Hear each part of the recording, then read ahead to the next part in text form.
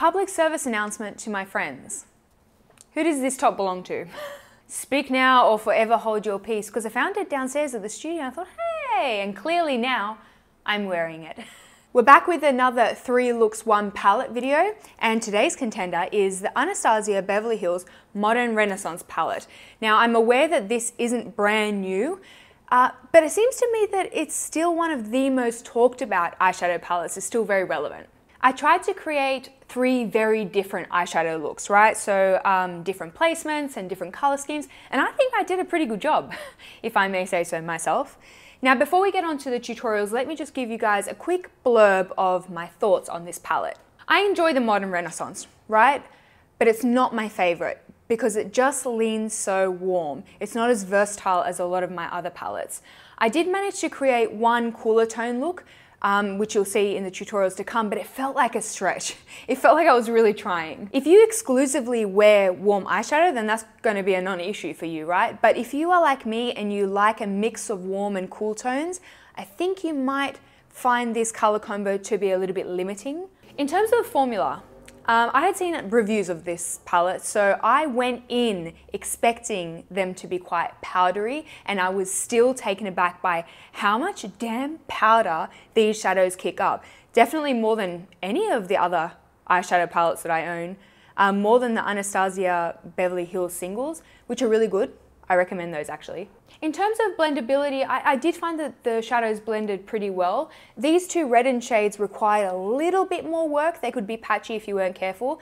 And my favorite shade of the entire palette, without a doubt, is this dark brown, Cypress Umber. This is like the backbone of the 3 tutorials to come, I feel. It's really rich and dense and beautiful love. So all in all, I like this eyeshadow palette. It's a nice eyeshadow palette. And I'll continue to use it. But if it were to like mysteriously vanish tomorrow, would I repurchase it? Probably not. So yeah, I hope you guys found that little review helpful, and onto the tutorials. So I always prime my eyes in pretty much the same way. So I'm going to show it once, but FYI, this is a constant throughout the 3 looks. So I use a little bit of the MAC 24 Hour Extend Eye Base, kind of onto the lid and a bit into the crease area. This is quite a grippy eyeshadow primer, and it really helps the eyeshadows adhere to the skin. I then add a little bit of the Tarte Shape Tape under the brow and blend downwards just to kind of knock back any veins and redness that I happen to have in that area. And finally, just a little dusting of some translucent powder through the socket just to make blending a little easier, make my life a bit easier. And now we have the perfect canvas for eyeshadow. Look number 1 is Spotlight and Space Buns. So this one's got real 90s vibes, and the color scheme utilizes some of the pinky reds in the palette. So we're going to take Golden Ochre above the crease as a bit of a transition shade. This shade, it kind of disappointed me because I love a good strong ochre tone, but this one just kind of looks a bit like nothing on my skin. Then taking Burnt Orange. Don't know if I describe this one as an orange, it's kind of a warm mid-tone. And we're deepening the outer and inner half of the eye to start to establish that spotlight placement.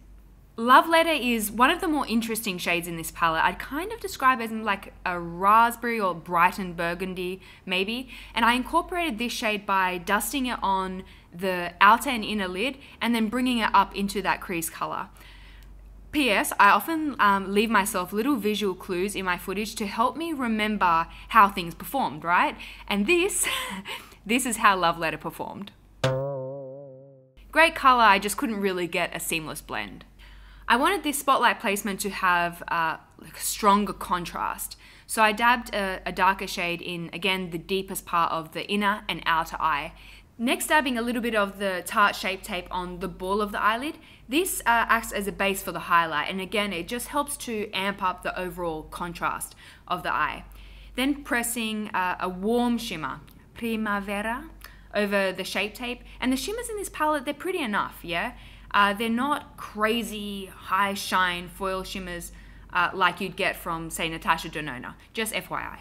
For the lower lash line, we're pushing Cypress Umber close to the lashes. This is a fabulous, dark, truly neutral brown, and it will help to separate all those red and pinky tones from the whites of the eyes so that you don't get that kind of sick look, right? and buffing out with red ochre yet again, back and forth, creating a moderately heavy lower lash line here, just enough to balance all the drama going on top. Finish the eyeshadow off by dipping back into your transition shade and sweeping around the entire perimeter of the eye, just to soften any edges. And this is a technique that I often use as a last step to make an eyeshadow look more profesh. As always, you don't have to use lashes, but lashes make me happy, so I shall use them. I'm going to go with the House of Lashes Siren, which are quite lightweight, but very piecey, and they add a really cool texture to this look. Now for lips, I'm going to show you two options, right? If you really want to go 90s, then Deep Vamp for sure. The Winky Luxe liquid lipstick in Whoopie Pie. This color is everything my heart desires. I was so elated, but it swiftly turned into dismay because, oh lordy, I have honestly never met a liquid lipstick that is so uncomfortable. I am sorry, Winky Luxe. I really wanted this to work so bad, but I genuinely could not stand to keep it on my lips for another moment. It felt like dry cement. So instead, let's try a nude. The Bare Minerals Gen Nude Liquid Lipstick formula, amazing, so comfortable. They don't dry down entirely, and there is a nude for legitimately every possible skin tone imaginable. Much recommend. On to look number 2, the cool toned eye. And ironically, my personal favorite of the 3 looks. I buy a warm tone eyeshadow palette and then I love the cool tone creation. What can I say? Taking the matte shade Bon Fresco, sort of a muted lavender, and really taking my time here to carve and shade the entire socket from the inner to the outer corner and really blending it up towards the brow. And then keeping with those cooler tones, I opted for Vermeer, which is kind of a slightly a pinky shimmer, and I took that over much of the mobile lid, and then whatever was left on the brush I dusted under the brow. I did also want to test how these shimmers would perform if applied slightly damp, so I misted my brush with a setting spray and again applied Vermeer just to the very ball of the eyelid. You know, no surprises, I was pleased with how it performed. You know, it's a really great shine and the pigment remained very smooth. The Dark Cypress Umber. This is absolutely the star of this look. I used it to create a little bit more depth in the outer V, which you can see here, and then I also used it with an angled brush to line the lash line for sort of a soft liner effect. In fact, I was having so much fun with this seemingly boring brown eyeshadow that I went crazy on the lower lash line.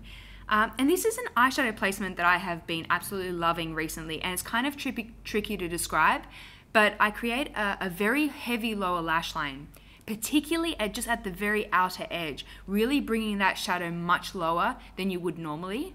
And I do imagine on some eye shapes that this could translate to a little bit of a sad eye, like a sad expression, but it's a fun statement and you should totally experiment with it.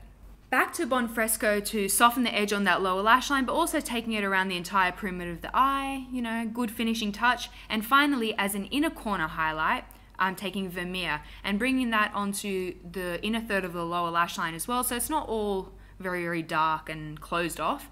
And hey, I just realized that this look only used 3 eyeshadows. I think that's pretty cool. This placement does interesting things to the shape of the eye, right? And I maintain that it's a cool look. But let me show you how lashes can create more balance, so to speak. I use the Kiss clusters. Love these. Oh, if you haven't tried these, you should. They offer a similar effect to individuals, but they're much quicker and much easier to apply. And I focused on creating a lot of volume and bulk almost at the outer corner. And now the eyes appear quite elongated and almost like cat eye, as opposed to downturned. I think it's fascinating. I'm makeup obsessed, clearly. This lipstick was the perfect pairing, if I may say so myself. This is Tarte Salt Life, which is a nude mauve that leans greyish. It's definitely got some sort of desaturated thing going on. And FYI, this does look more grey on most people, but my lips tend to saturate everything, so you know. I freaking love how this look turned out. And when I wore this in my 2017 Beauty Favorites video, I had so many requests, so here you go. Third and final look. I'm going to call this one Grunge Glam. It definitely has grunge vibes to me, but if you are a grunge purist, please don't hurt me. We can call it like an orange smoky eye instead. Starting with Golden Ochre again, I wasn't ready to give up on this shade, and I really wanted to see if I could build it up, but I couldn't. Golden Ochre, you're a disappointment. Moving to Railgar, which is actually a proper orange, kind of a slightly burnt orange, but orange nonetheless. And I took this through the socket and all over the lid. So my thinking with this palette was that I would create that pinky red look, aka look number 1, and challenge myself to do a cool tone look, aka look number 2, and then create an orange base look. And that's what I'm doing here.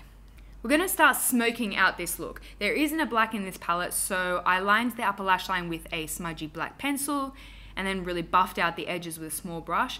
This felt a little choppy to me. It felt unfinished. So I went over the black with red ochre, and I kind of hated how it looked, to be honest, but it all worked out in the end. With my heavy eyelids, or you might find this if you have more of a hooded eyelid shape, I always feel like I need some extra socket shading, and it's probably all in my mind, but I did take a little bit of that red ochre in the outer socket just for a little extra definition. For the lower lash line, I mixed a dark brown and a red to get a reddish brown and pressed that into the bed of the lashes. If you are seeking a genuine grunge look, then I suggest that you go much heavier on the lower lash line than I did here. Go ahead and buff it out with that orange shadow Railgar to match the color combo that we got going on top. And then given that this look leans warm, I highlighted the tear duct with the warmer shimmer, Primavera. House of Lashes Bambi Lashes. I don't think that these are available anymore, and they look pretty standard in the box, but when I put them on the eye, they kind of looked like tree branches that went haywire. Am I right? They're so weird, but I kind of like it. I kind of like it.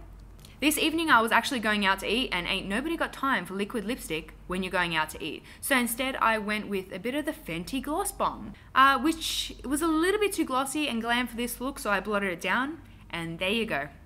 Bob's your uncle. If you enjoy the 3 looks 1 palette series, then please tell me in the comment section so I know whether or not to continue doing them. They're quite labor heavy to create. But I personally enjoy watching them and I enjoy creating them, so I hope you love them too.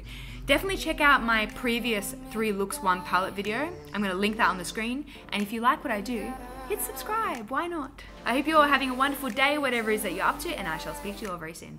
Bye!